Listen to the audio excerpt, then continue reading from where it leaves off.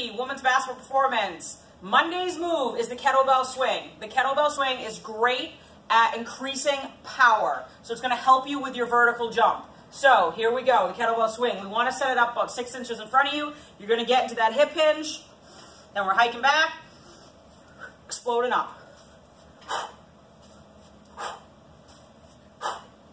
Then to give you a side view, again, about 6 inches in front, get into that nice hip hinge. So here's kind of a load of your vertical jump when you would explode. So again, same movement, we're here.